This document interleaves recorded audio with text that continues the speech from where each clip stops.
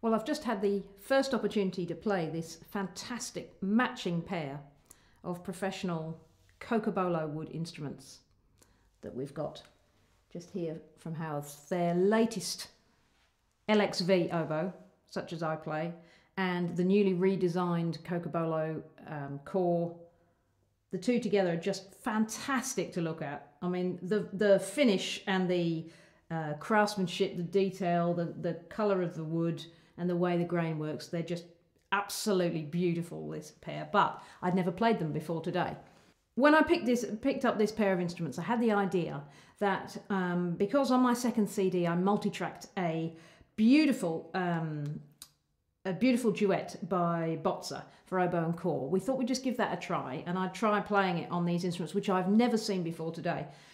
Having just done that, I found that they were both completely gorgeous to play. Gorgeous projected sound that you get out of the oboe. I love this instrument, it's really good. But what's particularly amazing to me is that I just listened to it back again there, and I could hardly tell the difference between these two instruments and the ones that I play on regularly, and I've literally never played them before. So I think that's an example of Howarth's consistency.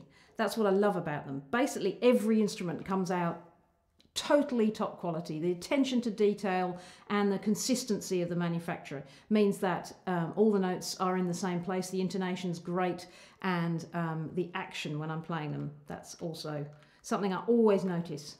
Just it's lovely to play. I mean, look, with this oboe, it's brand new. It's literally out of the box today, and it's just got this gorgeous tone.